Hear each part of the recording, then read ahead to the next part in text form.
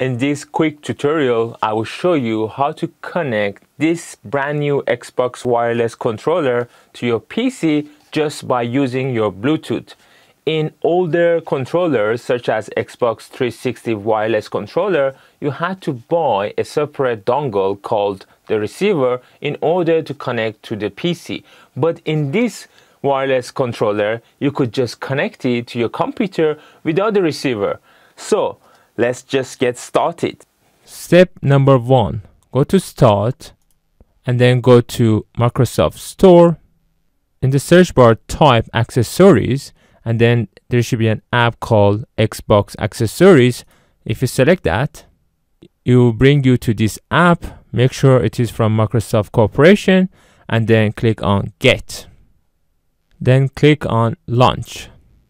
In order to be able to connect the controller, we need to turn on our Bluetooth. So go here in the notification and then click on Bluetooth to turn the Bluetooth on. You can right click on here and then go to Settings as well. Meanwhile, we have to turn on the Xbox by holding this button. And you can see it starts blinking. Now on your controller, you need to go to the back of the controller and hold this connection button for 3 seconds.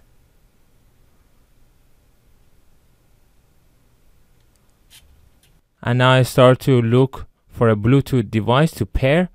Meanwhile, on here, click on Add Bluetooth or Other Device and then select Bluetooth, and then you should see it as Xbox wireless controller selected.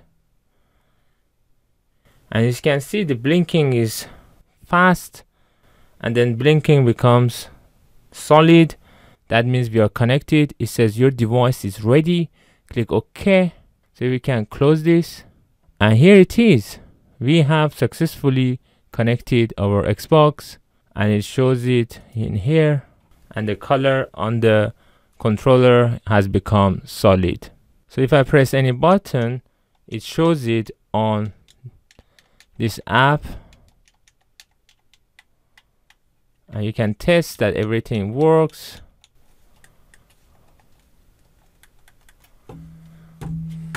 And that's it. I hope this video was useful. If it was, please don't forget to watch my other videos on my left and to subscribe to support my channel. I hope to see you in my next video. Bye bye.